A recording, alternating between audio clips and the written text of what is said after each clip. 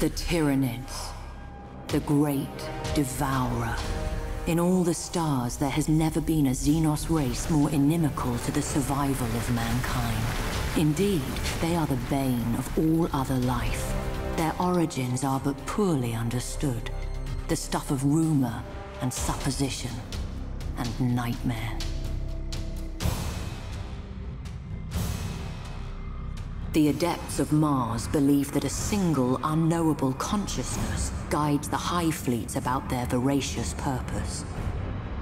This consciousness knows only unquenchable hunger. Hive ships serve as synapse nodes, spreading the influence of the Tyranid hive mind across the stars. Such is the hive mind's suffocating will that the warp is distorted for light years around. Confusion and terror spread before the hive fleets advance, as dreams darken and madness spreads.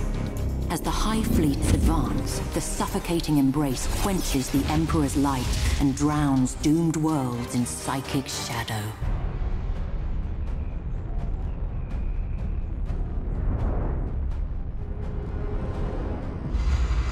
But the greatest threat comes from within.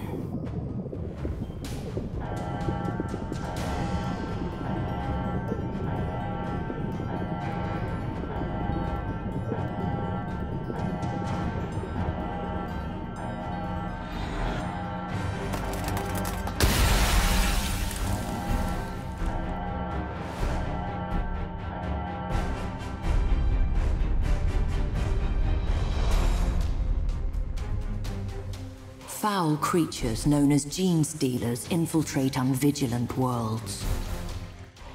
A patriarch arises from the population's subverted flesh and projects a psychic beacon to draw the hive fleet ever closer. As the gene stealer cult grows in power, they emerge from the shadows of their benighted world. Civil war rages, shaking the planet asunder. Then the skies darken with spores and the hive fleet's voracious tendrils. The cultists exult at the fulfillment of prophecy and their ascension into the light. Their delusions die with them.